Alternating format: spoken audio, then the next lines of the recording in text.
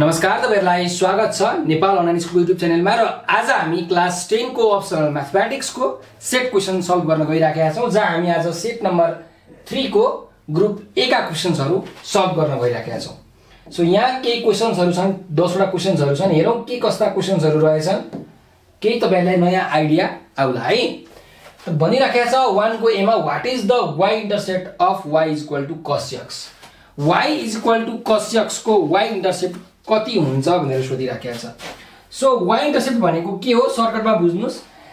कुनै पनि कर्वले y axis मा जहाँ काट्छ नि त्यसलाई y इन्टरसेप्ट भन्छन्। कुरा बुझ्यो?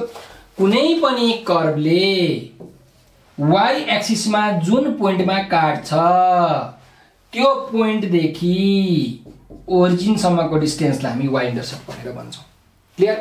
र यो पोइन्ट y एक्सिस मा काट्छ भन्नुको मतलब यो y एक्सिस मा काटेको पोइन्टमा x कोअर्डिनेटको भ्यालु जहिले पनि 0 हुन्छ। एब्सिसा को भ्यालु जहिले पनि 0 हुन्छ। हुन्छ कि हुँदैन? जहिले पनि 0 हुन्छ। हो। सो यो y cos x भनेको दिएको कुरा छ। अब यहाँ y इन्टरसेप्ट निकाल्नु पर्यो भने x को भ्यालु के गर्ने? 0 हाल्दिने। जहिले पनि x को भ्यालु 0 हुन्छ। So for y intercept x = 0 हैन, x = 0, therefore y के भयो? cos 0 भयो र cos 0 भनेको कति हो? 1 हो। सो y इन्टरसेप्ट भनेको 1 हुन्छ। कुरा बुझ्यो? यसरी तपाईले सल्भ गर्नु होला है त। अनि तपाईले मानिलिउ यसको कर्व बनाउनु पर्यो, y cos x को कर्व बनाउनु पर्यो भने पनि यसरी तपाईले कर्व बनाउन सक्नुहुन्छ है। y cos x लेख्ने कर्व कसरी बन्छ हेर्नु। x को भ्यालु 0 हाल्नु y को भ्यालु आउँछ, x को भ्यालु 90 डिग्री हाल्नु y को भ्यालु आउँछ, x को भ्यालु 180 हाल्नु y को भ्यालु आउँछ। यसरी आउँछ कि आउँदैन? भ्यालु आउँछ। अनि सबै भ्यालुलाई प्लट गर्नु, यहाँ x को भ्यालु प्लट गर्नु, यहाँ y को भ्यालु प्लट गर्नु। त्यसरी प्लट गर्नु भयो भने तपाईको कर्व यस्तो प्रकारको आउँछ।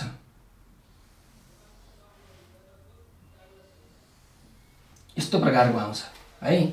र यो पोइन्टमा ठ्याक्कै भ्यालु कति हुन्छ? y को भ्यालु 1 हुन्छ। यो 0,1 हो।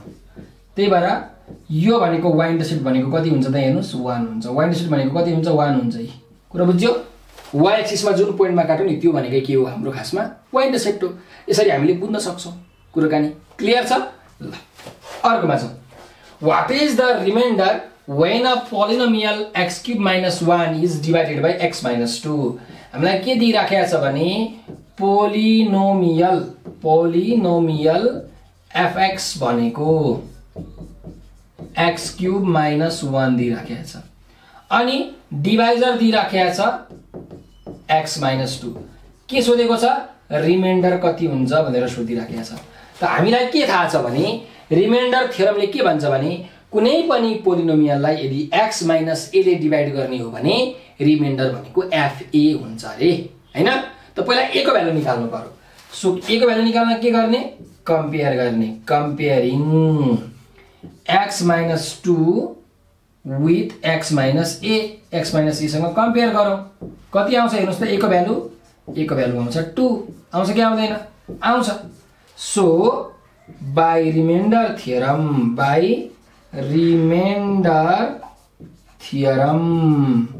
रिमाइन्डर भने कति हुन्छ? रिमाइन्डर r = fa भनेको f2। त हेर्नुस् fx भनेको x³ - 1, त f2 भनेको 2³ - 1 भनेको 7 आउँछ। त रिमाइन्डर कति हुन्छ? 7। क्लियर? ल अर्कोमा जाऊ। Define डिस्कन्टिन्युटी of a curve of a function. कुनै पनि फंक्शनको कर्वको डिस्कन्टिन्युटी के हो भनेर सोधिराखेको छ। कुनै पनि फंक्शनको कर्वको डिस्कन्टिन्युटी के हो भनेर सोधिराखेको छ है।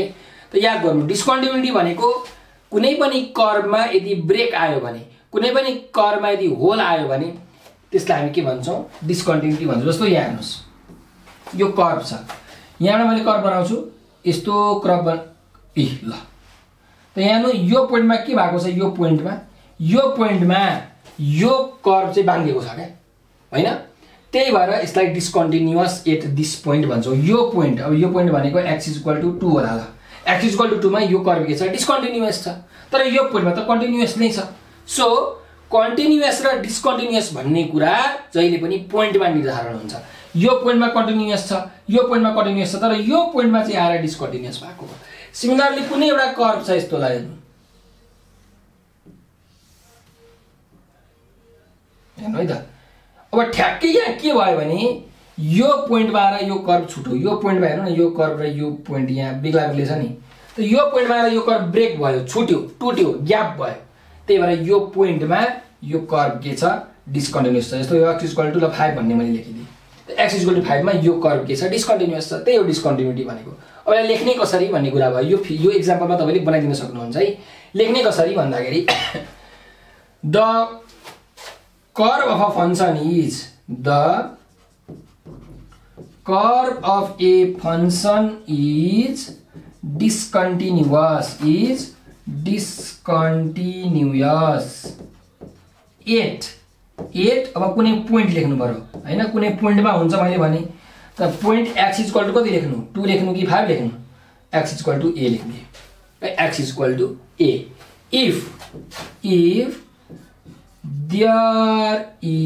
if there is hole, gap, cusp or break in that point of a curve।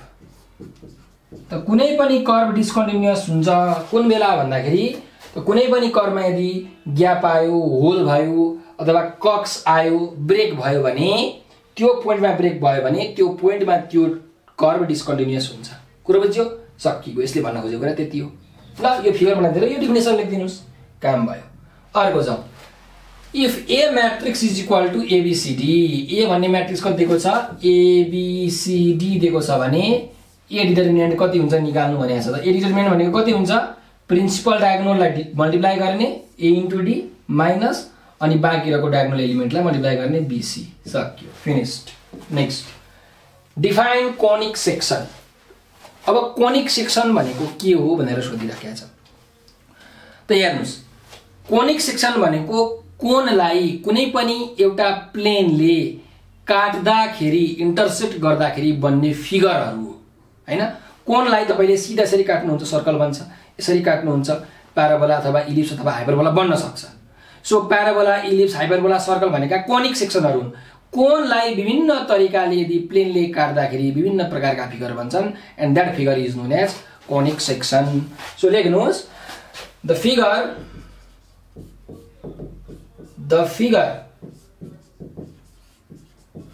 और सेक्सन। अब सर्कललाई एउटा सेक्सन भन्दा पनि भयो, फिगर भन्दा पनि भयो।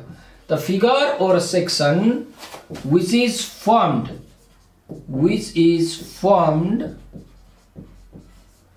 by intersection of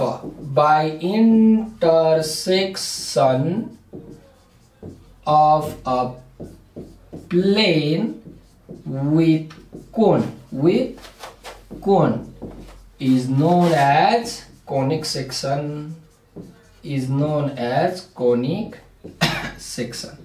अब एक्जाम्पल लेख्नु पर्यो भने एक्जाम्पल के हो, त्यही हो। सर्कल भनेको पनि कोनिक सेक्सन हो, प्याराबोला पनि कोनिक सेक्सन हो, इलिप्स पनि कोनिक सेक्सन हो, हाइपरबोला पनि कोनिक सेक्सन हो।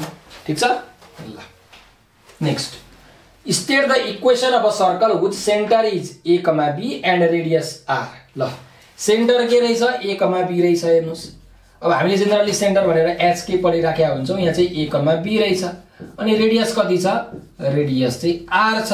सर्कलको इक्वेसन लेख बनेको छ। त हामीलाई थाहा छ, वी नो सर्कलको इक्वेसन के हो, x minus h whole square plus y minus k whole square is equal to r square।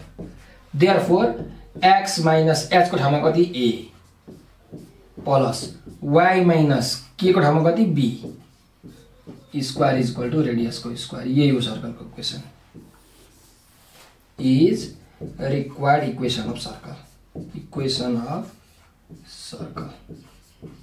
काम भयो। ल नेक्स्टमा जाउँ। Express 2 sin alpha into sin beta in the some और डिफरेन्स अफ कोसाइन भनेर भनिराखेको छ।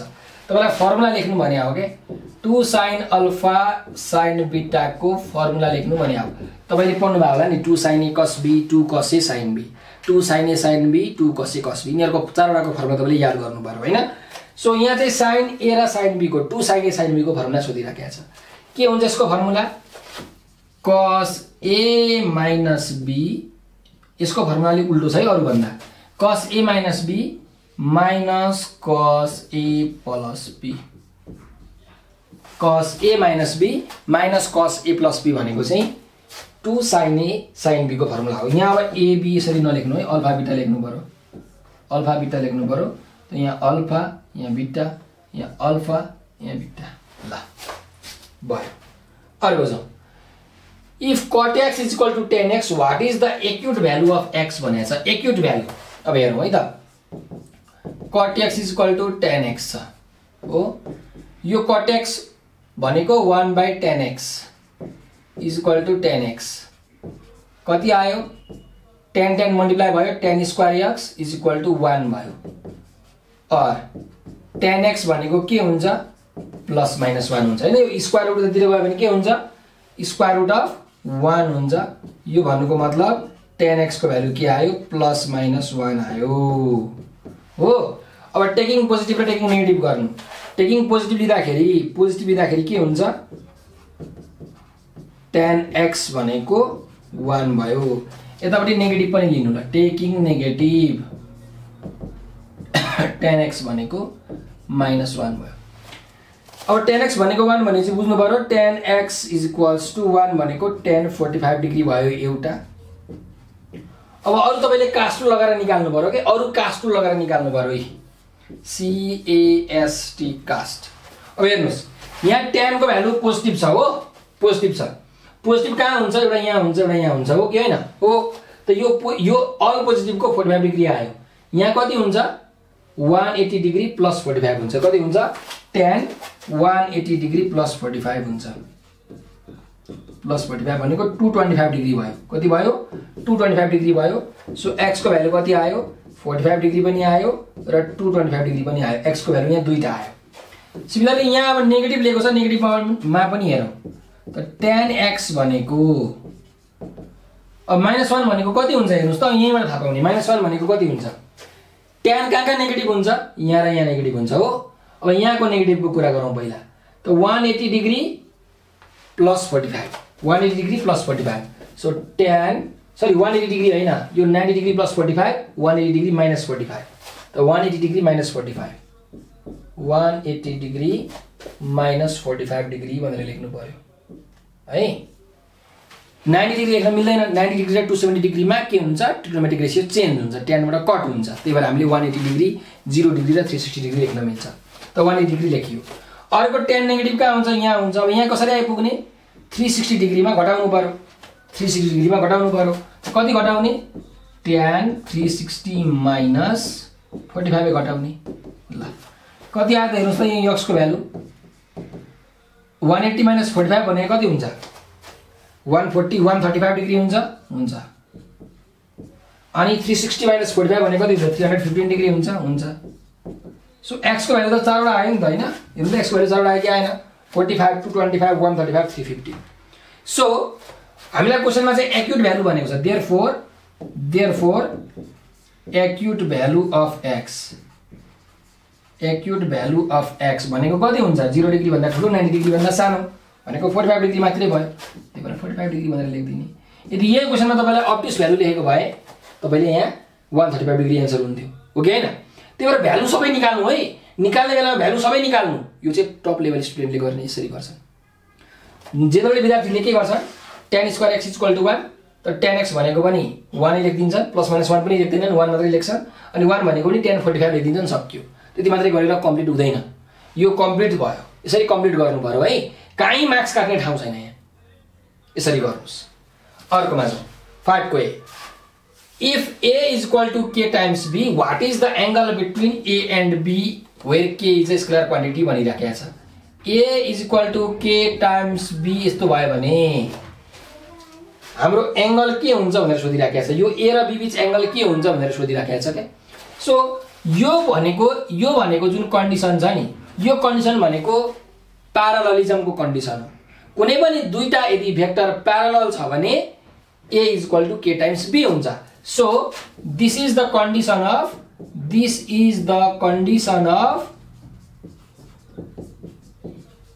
अफ प्यारालेलिजम अर कोलिनियर पनि भन्छन् यसलाई। के भन्छन्? कोलिनियर भनेको एउटै लाइनबाट गयो भने त्यो कोलिनियर भयो। So angle between therefore angle between A and B, angle between vector A and vector B theta कति हुन्छ होला त? प्यारलल भयो भने कति हुन्छ? 0 डिग्री पनि हुन्छ अनि 180 डिग्री पनि हुन सक्छ। सो 0 डिग्री अथवा 180 डिग्री भनेर लेख्नु पर्यो। क्लियर छ? सकियो। अरु बजाऊ। हो यहाँ एउटा कुरा याद गर्नु, यहाँ 0 डिग्री मात्रै नलेख्नु है, 180 डिग्री पनि लेख्नुपर्छ नि। यो चाहिँ याद गर्नु नि, फेरि लेख्नु भएन भने गयो। ल last question, what is the inverse of P if P is inside the circle? त कुनै एउटा इन्भर्जन सर्कल छ, त्यो इन्भर्जन सर्कलमा P भन्ने पोइन्ट भित्र छ भने यसको इन्भर्स कहाँ हुन्छ भनेर सोधिराखेको छ। यसको इन्भर्स बाहिर हुन्छ। यदि P भन्ने पोइन्ट भित्र छ भने इन्भर्स बाहिर, P भन्ने पोइन्ट बाहिर छ भने इन्भर्स भित्र। यदि P भन्ने पोइन्ट ठ्याक्कै सर्कमफरेन्समा छ भने इन्भर्स पनि सर्कमफरेन्समै हुन्छ। So what is the inverse of P भनेर भनिराखेको छ। देयरफोर इन्भर्स अफ P, यसलाई चाहिँ हामीले P डैश भनेर लेखेका छौं। Inverse of P lies outside the circle